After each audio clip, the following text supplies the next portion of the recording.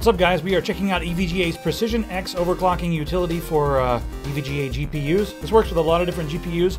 Currently have the GTX 680 installed. The GTX 680 has a dynamic core clock. On the box, it's rated at 1019 megahertz, but it usually goes quite a bit beyond that. As you can see here, that's sort of the target clock rate right there, and this is the boost clock rate. But once you get into the game, if the game can handle it, or if your GPU can handle it in that game, it'll usually go 1 to 200 megahertz higher, and this program will allow you to tweak it, add a little voltage, change your GPU clock, and also change your memory clock. These are offsets, meaning that you're adding, like right now it's plus 0. You can add, plus 200 megahertz. So whatever the max is, if it goes maybe to 1100, it'll try to add 1 to 200 on top of that. So I'm going to do the defaults first, just show you how it works. Over here we can control our fan speed.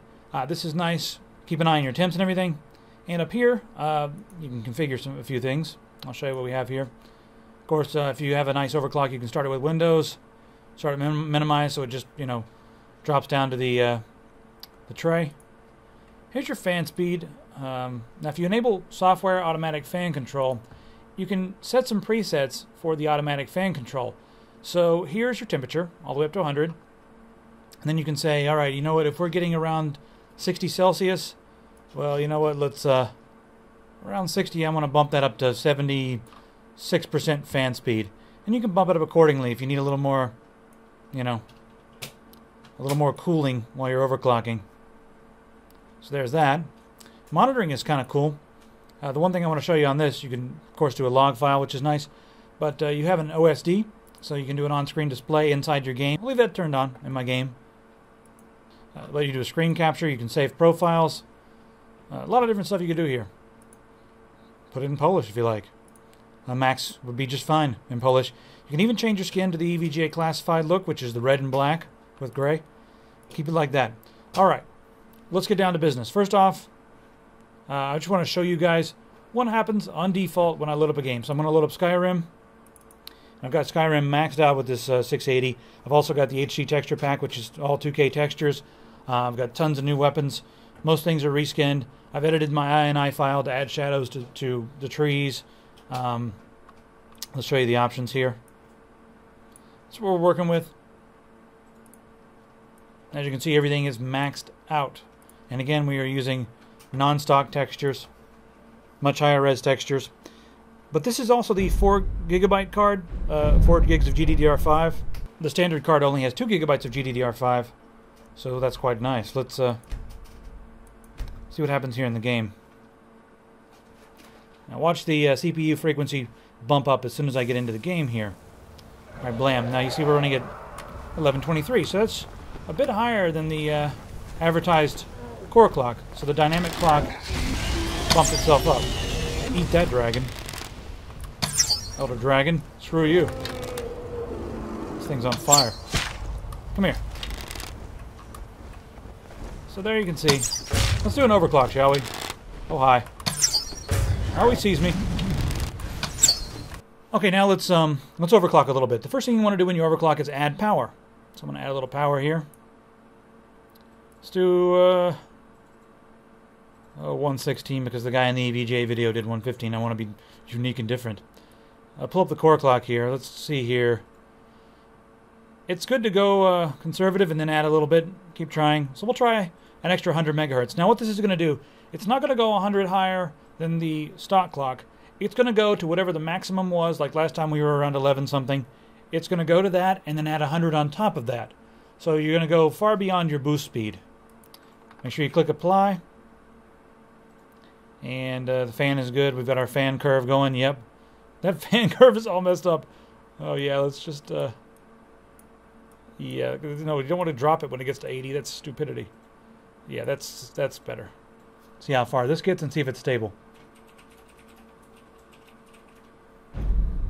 So it's very similar to overclocking your CPU because you have to add voltage in order to get a higher frequency.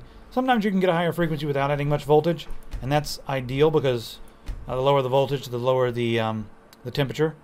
The threshold for this thing is around 99, but you never want to get it that high. I would say the 60s, or you want to keep this thing in the 60s.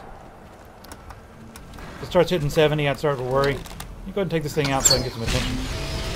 Right, we're running at 1227. Come here. You. Gotcha. Alright, 1227, not bad. Let's go a little higher, shall we? Now, I did hear the fan speed pick up quite a bit. It was making a little bit of noise in the back, but that's okay. Not too much noise. Alright, let's bring this up to 150. I'm going to try doing the same voltage. It may crash, and then I'll have to add a little bit more voltage, but let's try 153. Hit apply. And let's see if this will work. You can also set profiles and open them for different games, because some games may work a little higher. I don't know. It can be finicky. Also, I'll show you one more thing after we get out of the game that you may like. I hope this doesn't crash the system. Now for the video, I don't think I'm going to go too much higher than this. If this works, I'll let you guys play around for your, on your own, because I think you get the idea.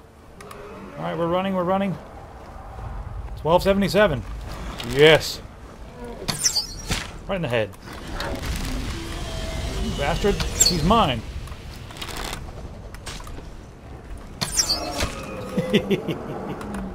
That never gets old.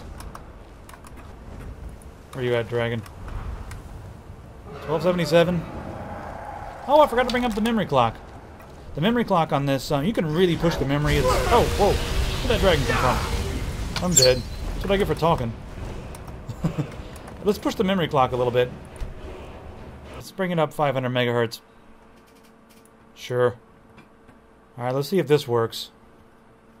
Yeah, you can really push the memory on this.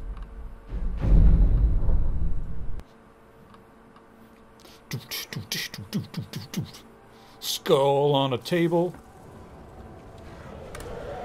Is it working? Yes, it is. 1277. And the memory clock is 500 megahertz higher as well.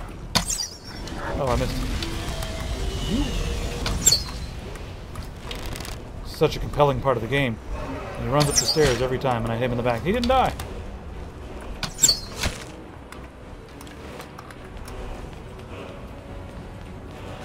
I can really hear the fan going right now. It's pretty loud. Where's that thing at?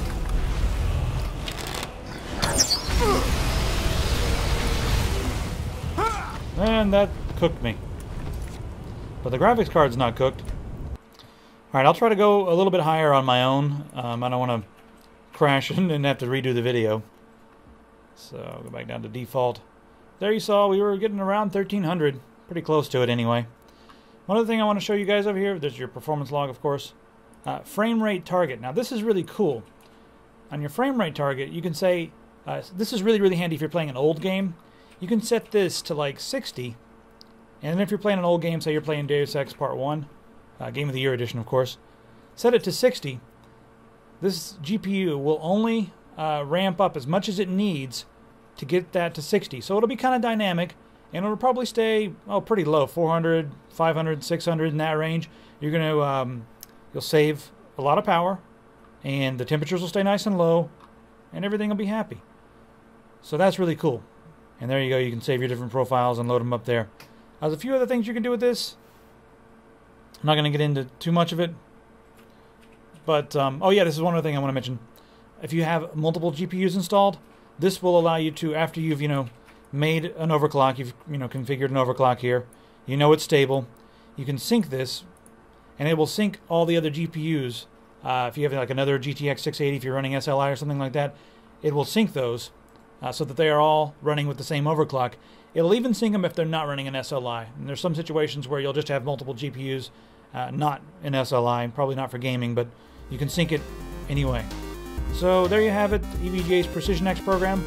We'll have a review on the GTX 680. Got two of those. We're going to do some SLI testing as well.